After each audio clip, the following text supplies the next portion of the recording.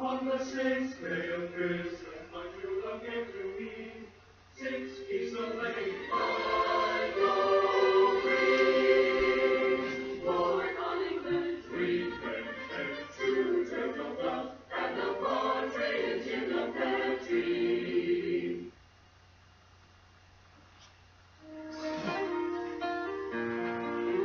Christmas time is once a year.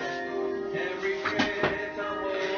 Hello, this is Hasmo Series here, and well, here's the 6th review, and it is South Park, Woodland Critters Christmas. So, now I'm going to first say this, I love South Park. In fact, from 2015 to 2017, I was heavily watching the show, and I definitely could say it was something I would watch all the time when I got the chance to. I did stop after when I was exposed to Rick and Morty, but I still like the show, and I really do admire it. In many ways, it keeps on getting better and better outside of maybe the 20th season being a low point.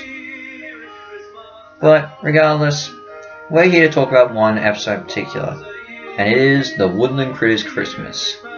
Now South Park's done a lot of Christmas specials, most of them involving the little piece of poo known as Mr Hanky. But this is possibly their best one yet. This was in season 8, and it seems hard to top. So what's the story? Well, the story involves Stan, who comes across these critters in the forest of South Park known as Woodland Critters, and they all have cutesy rootsy names and look cutesy rootsy in designs. They're excited because one of them, Porcupine, is pregnant with their Lord and Savior. Unfortunately, every time they're trying to give birth to their Lord and Savior, Mountain Lion kills off the expected parent. So they ask Stan to help them prepare for it as well as deal with the Mountain Lion.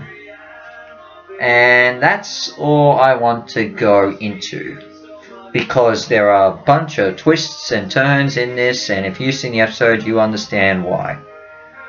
I must say, the writing in this and the overall story is really good, and some South Park's best. The critters are absolutely amazing characters, and everyone else in it is also really funny, really memorable, and in many ways you feel nice. It feels nice watching them. There are many twists and turns in this. I do not want to give away many of the twists and turns. And yeah, I'm not going to delve into it. There's also a narrator in this who tells Stan what he has to do, so frequent fourth wall jokes, and the identity of who it is a twist as well, but I'm not going to reveal who it is. But yeah, it's fun. The narrator's cool. Santa also makes an appearance in it, and if you know Sandy in South Park, you know he's badass. So yeah, I'm not going to delve straight into it. The theme song that I'm playing in the background, it's innocent, it's corny, and I like it. It's absolutely perfect. I've got no problems with this song. Honestly, I prefer the ending, the version of the song that you hear in the credits with the female singers.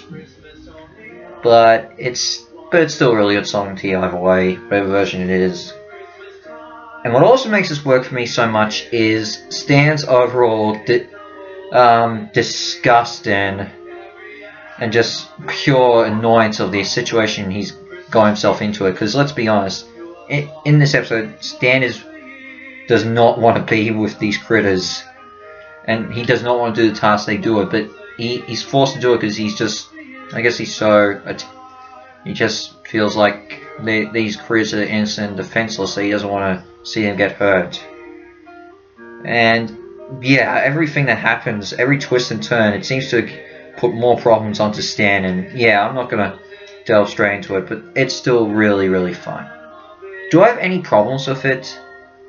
Honestly, maybe I do, but to be honest, they almost completely leave my head, because this Christmas special is absolutely perfect. I would consider this as one of my favorites to watch.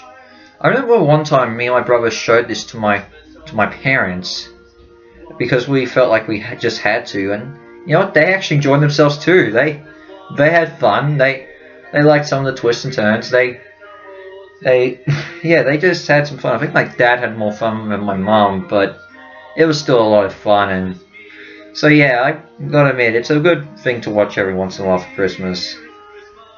So in the end, what am I going to give us? I'm going to give us a 9.5 out of 10 hat stars. Probably should give it 10, but it's a perfect score either way. It's still good anyway. So yeah, 9 out of 10. Now 9.5 out of 10 hat stars. That's what I want to do. So what's next for me? You know, I'm not done with the violence of Christmas. I think I'm going to go on to a more action-packed Christmas movie. So I'll see you for that next one. In the meantime, have some ass views out, and be grateful you're not spending Christmas in South Park. Ciao.